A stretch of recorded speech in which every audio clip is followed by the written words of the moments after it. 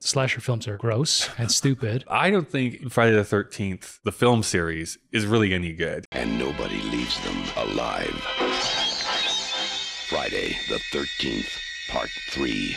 We're here at Kyle and Dave versus the Machine. This week we start our Oktoberfest, not a German beer festival, but Kyle's insistence on watching crappy horror movies for 4 weeks in a row. Starting with Friday the 13th, Part 3. That's right. So Kyle, why did we do this? You have right to question me because this movie is terrible. I am on record, and I know a lot of horror fans get mad at this, but I don't think Friday the 13th, the film series, is really any good. One exception. I mostly hate these films quite a bit. Of the 3 famous slasher films throughout the 70s and 80s, Halloween, Nightmare on Elm Street, Friday the 13th. Friday the 13th is not just dead last, it's like way down. I just don't like the Friday the 13th films. I just want to make sure I've alienated every single person who's clicked on this video. And I think within even the context of this film series, this one is one of the worst. It looks ugly because they were trying to make this 3D. Ooh, look at this. We learned that they had problems with the camera, so it's not their fault. But why do you make a movie where people do handstands and play with yo-yos? It takes forever for this film to like officially start because we have to watch 45 minutes of garbage. First off, the whole ending of the first, of the second film. Then we have like the cold open with these 2 people that get killed off by Jason again. For no reason. Finally, 16 minutes in, after the title sequence, we have the introduction to our film. We learn about these and then shitty characters. For 45 minutes, nothing happens.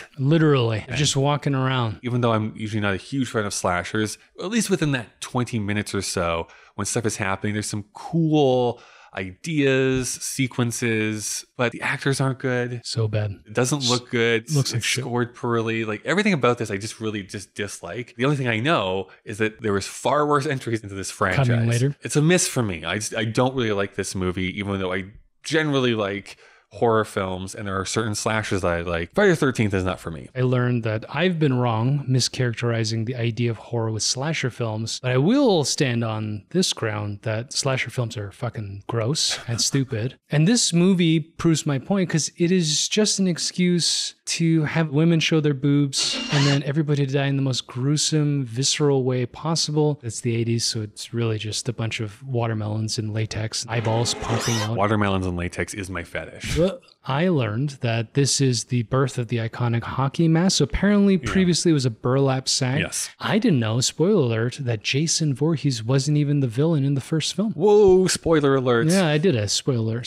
I do like that it kind of was just randomly a hockey mask. It just so happened that the person who was in charge of 3D production. Character. Oh, that's why I was going to talk about that stupid little kid. It is the first film with that hockey mask in it, so I have to give it a certain amount of praise because of that. But the rest of this film is so disposable. Like, it's so just bad. I'll give the credit to the climax of the film. You know, it does pick up its pace, so I didn't turn it off. It didn't $1 million duck. It finishes and you're like, okay, I can see why some people want to watch shit like this. It's like having a first date with me. The only last big of criticism I'll throw at this, because it really bugs me on any movie that does this, is like the varying levels of power that the person has. There are points where she's pushing him and punching him, he's just falling over and like slapstick going downstairs. And other times he's literally crushing a man's head. Throwing a guy through the window. And then he's like caught by a rolled up window because apparently he's not strong enough to break glass. Anyways, don't watch this movie. Final point, can you have sex in a string hammock?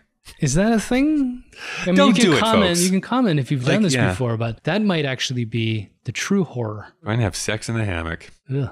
That's our thoughts on Friday the 13th. And as we go forward, guess what? We're going to only do scary films, spooky. So Kyle, what has the machine put on the slate for us next? Well, we get to watch another derided horror classic called Halloween 3, Season of the Witch. Oh man, that sounds scary. So many witches in this movie.